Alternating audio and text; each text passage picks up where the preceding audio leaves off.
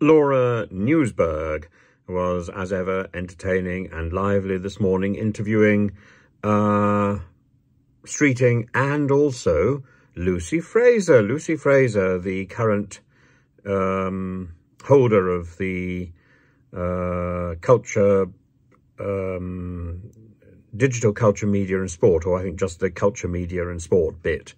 And she says that after losing so many council seats on Thursday, the party needs time for reflection. Where Streeting says the best is yet to come.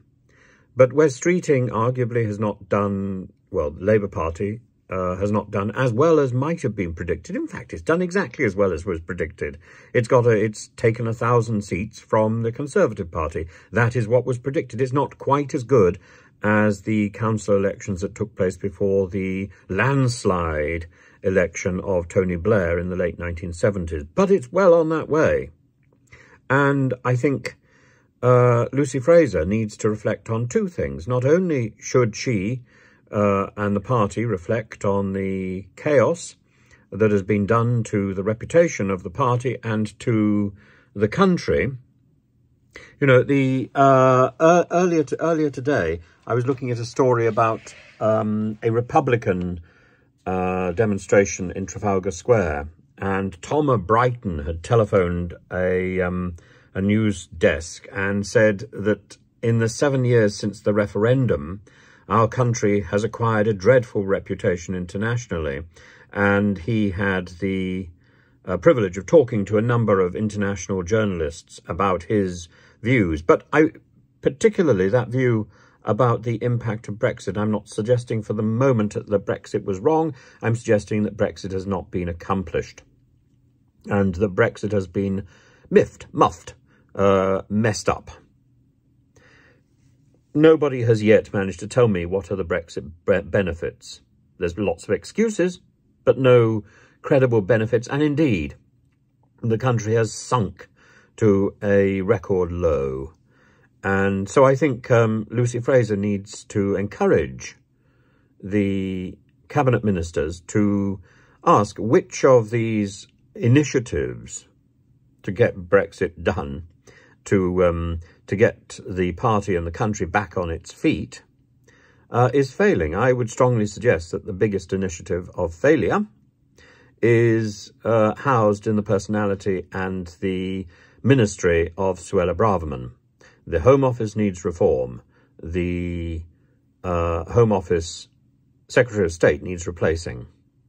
And with that one act, I think the Conservative Party could well claw back a lot of the land lost and possibly not have the experience of a complete electoral rout at the next general election.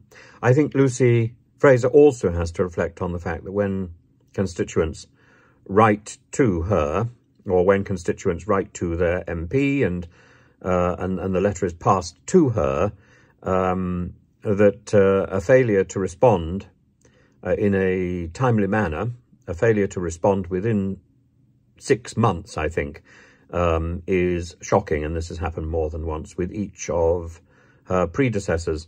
And there will come a point when the issues I'm trying to raise will indeed be raised. And I trust Lucy Frazer, Nadine Dorries, Michelle Donnellan, and Dowden, the current chair of the Conservative Party, will all have egg on their face. Because, you know, part of the job of a minister is to respond to public concerns. And the only job of a parliamentarian is to respond to the public that elected that person.